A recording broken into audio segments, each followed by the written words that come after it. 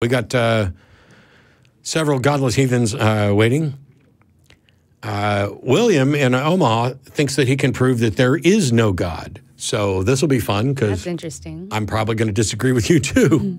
But welcome, William. Hi. Hey, Matt. Hey, Jenna. Thanks for taking my call. Matt, I wanted to ask you about that card magic book you mentioned earlier, because I'm an amateur magician too, and I didn't get a chance to write down the name. You should already know it. It's The Expert at the Card Table by S.W. Erdnase. The Expert at the Card Table, thanks. And Jenna, I just wanted to thank you. You were you were somebody who helped me find a secular therapist for my anxiety. Oh my God. So I just wanted to give you that thanks up front. Oh, thank you. Hooray. Yeah, so to the meat and potatoes. Okay. I think I can offer a deductive argument that there is no God. Absolutely no God anywhere. How are we defining God? Okay, so I'm going to add some nuance there because you're totally right. With any good logical argument, there needs to be definitions. So I'm defining God to be an all-knowing being. That's any God that fits that sufficient definition would be part of the scope of this argument. So let me play. Let me play pocket apologist for a second. Okay. By all-knowing, are you going to argue? So modern apologists, when it comes to the omnis, would say. You want my definition of knowledge? Well, hang on. Would say that God knows everything that can be known, that is not logically inconsistent. That maybe there are some things that cannot be known, but they couldn't be known by anyone, God or not. So if you're going to argue that there's something God couldn't know or for a contradiction, modern apologists would just say that that doesn't do anything because God has all knowledge that is possible. And that's what makes it unfalsifiable. Yeah. I have heard that. The way I'm going to structure this argument is I'm going to talk about knowledge as justified true belief. I understand you have a different definition, but for the sake of what I'm talking about, sure. I'm just going to use justified true belief. Go for it. And what I'm saying is an all-knowing God is a God that knows all true things and has a justification for all true things that it knows. Okay, go ahead. So this is a proof by contradiction. It's a way of structuring an argument where you use an argument or a premise that you're trying to disprove. Right, reductio ad absurdum. And then show, P implies not P implies not P. Gotcha. So my first premise is that the incompleteness theorem holds. The incompleteness theorem is a mathematical theorem that I've learned about at my time at university. And it basically states that no axiomatic system is complete and consistent.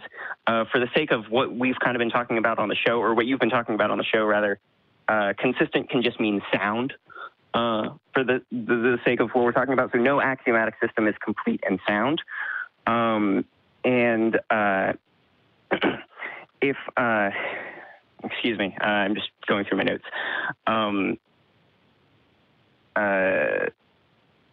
The second premise would be there is an omniscient God.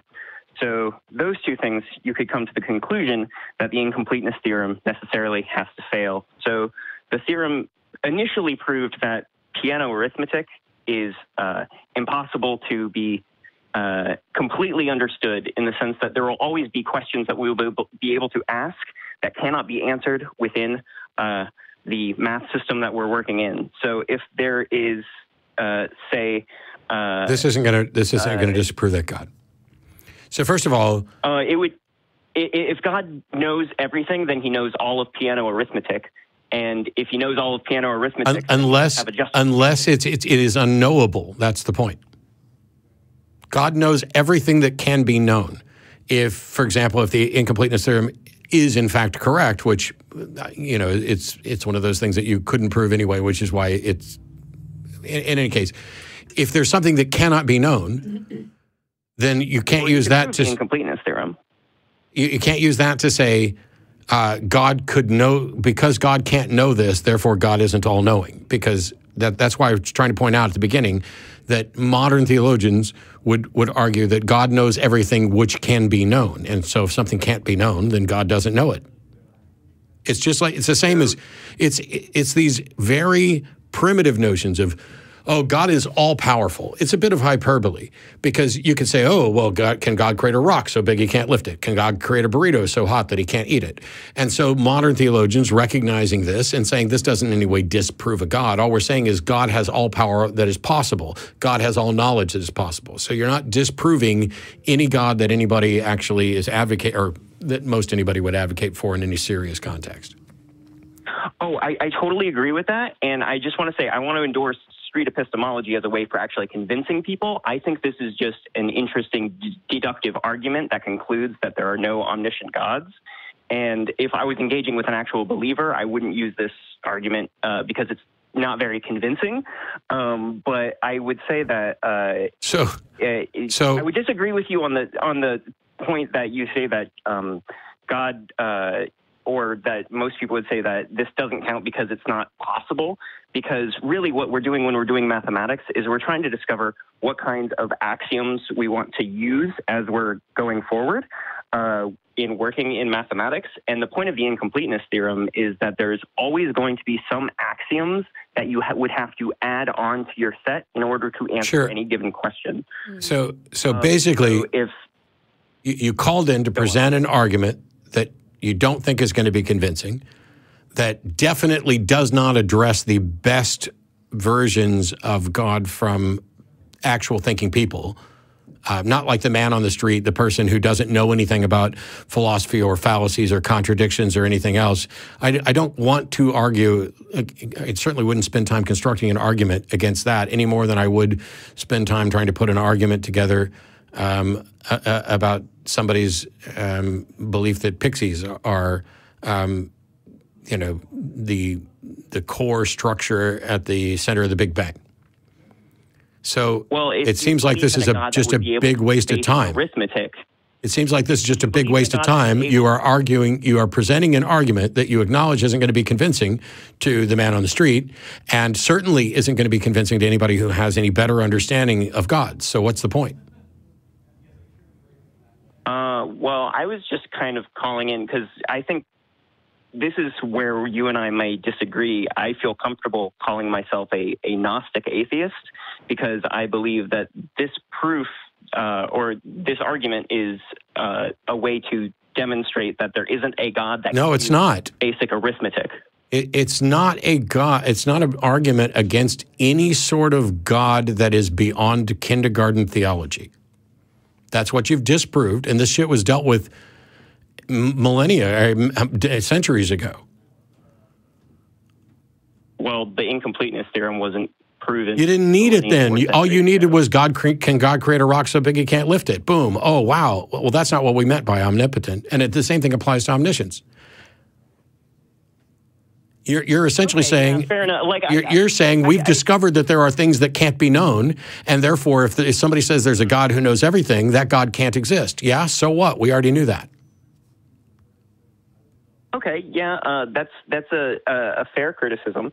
I would say, you know, as with any logically deductive argument for the existence of God, you necessarily have to use the God in the premises, and then that leads to people redefining what they mean by God.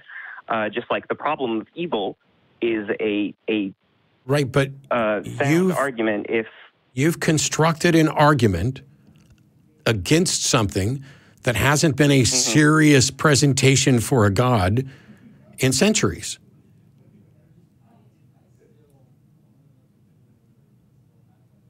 Okay, I mean, if like that is okay. That, did you bother? So one of the things is, of course, it's not going to be convincing.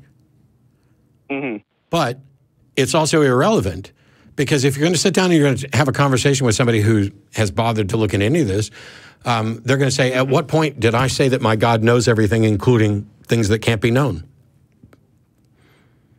Well, but clearly there are some things in axiomatic systems that can be known because we know them.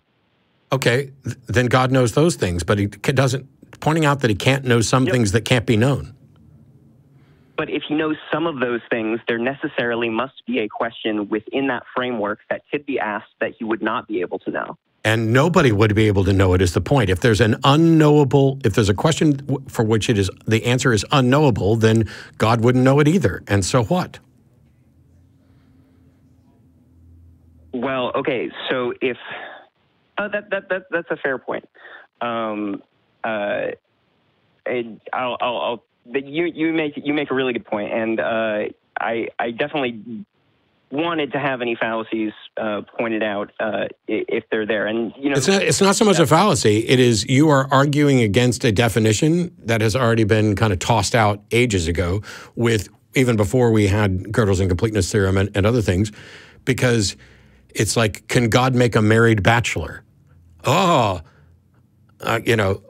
These things which lead to a contradiction, which is why for ages theologians have offered that, first of all, it's difficult to point to anything. Like, let's take the Bible. The Bible doesn't say that God is omniscient, omnipotent. None of those words are in there.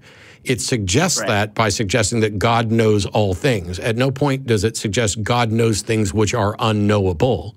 It's just God knows things that we don't know. Like the theist would come back and say, God understood Gödel's incompleteness theorem before anybody and before it had ever been thought of or suggested. That's what we mean by a God being essentially all-knowing.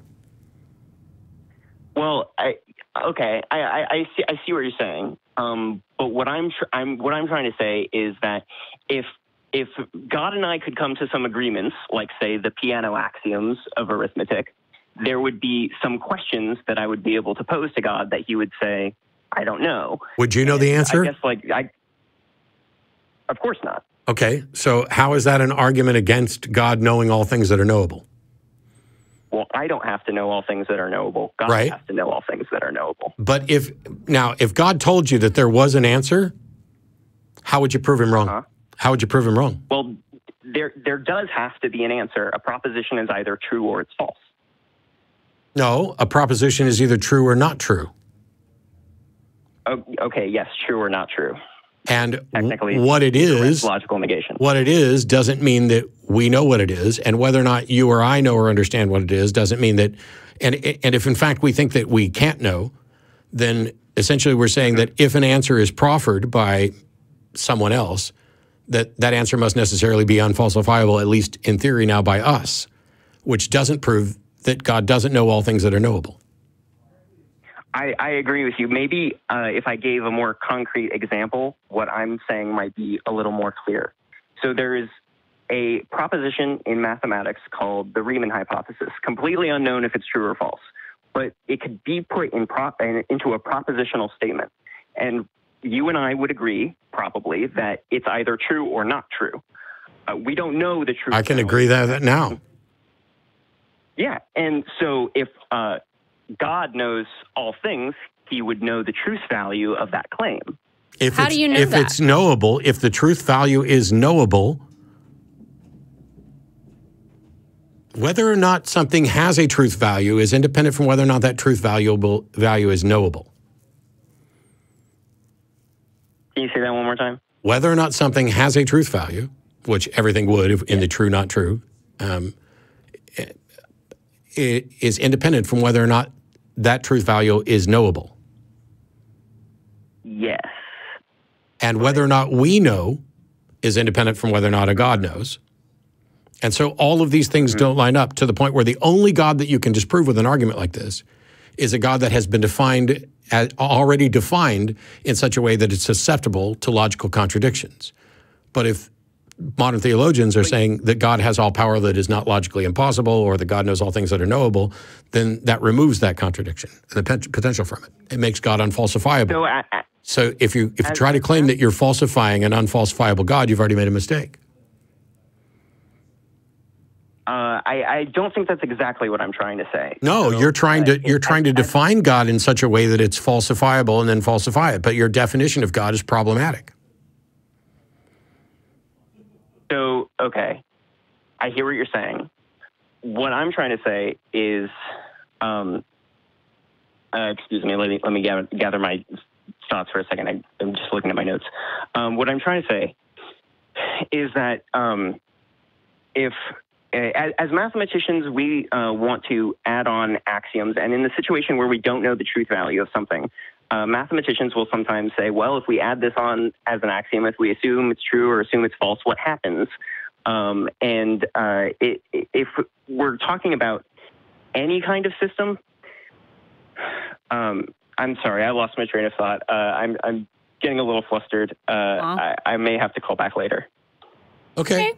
It's one thing you might want to dig into whether or not it is locally true versus globally true, because there are things that are true within a system that aren't true outside that system.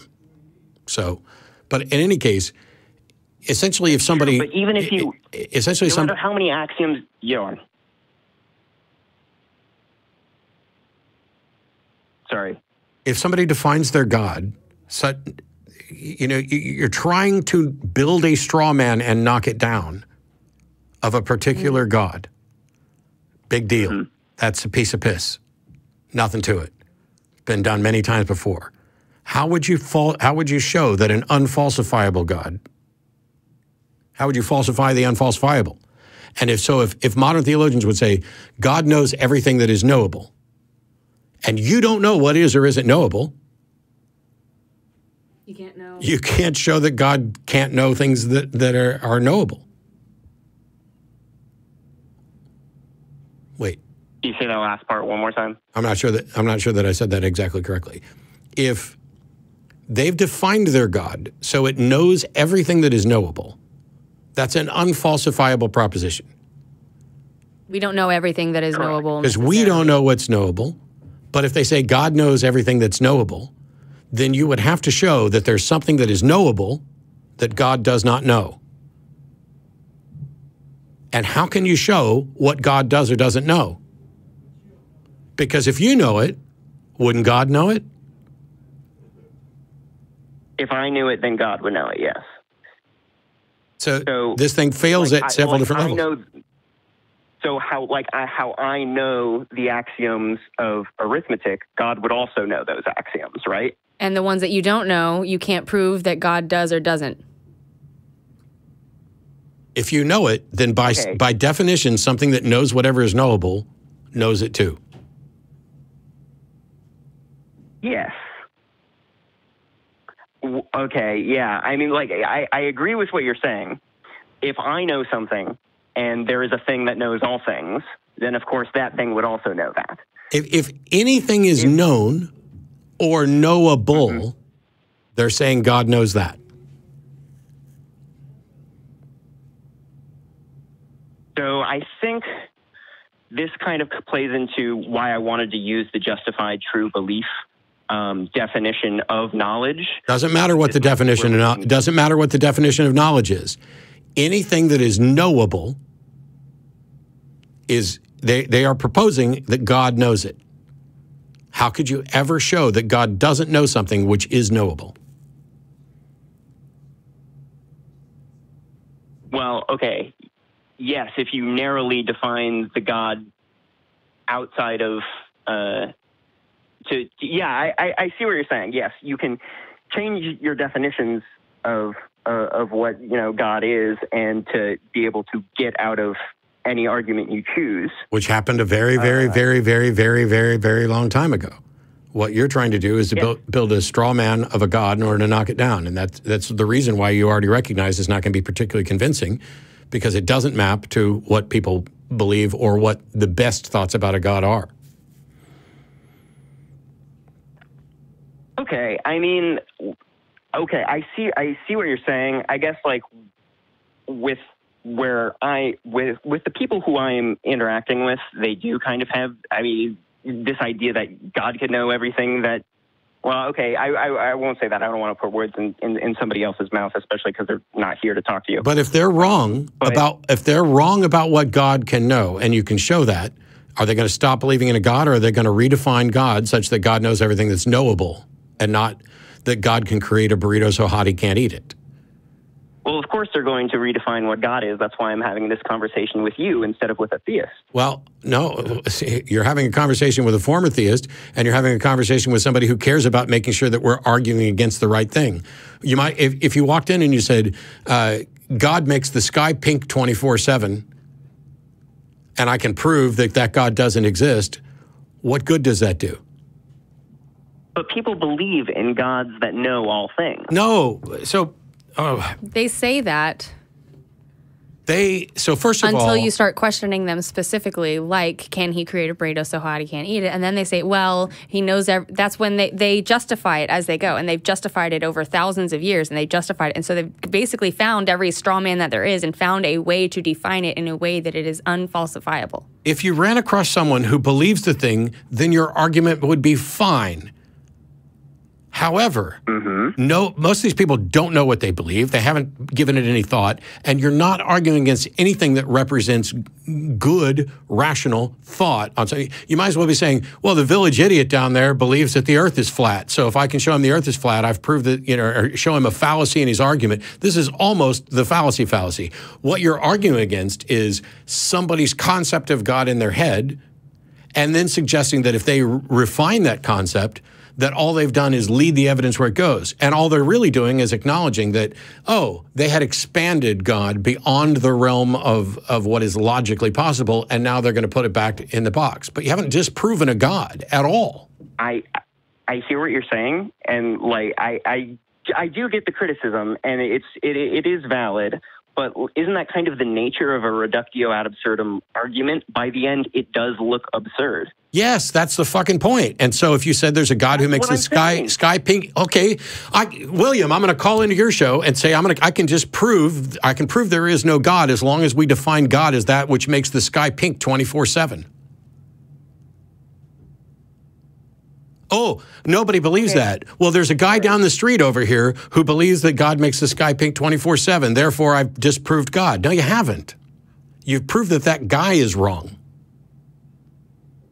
So I would agree that I haven't proved it to that person, but in the sense that I have supplied I hear what you're saying. I'm done. We're past time. I got to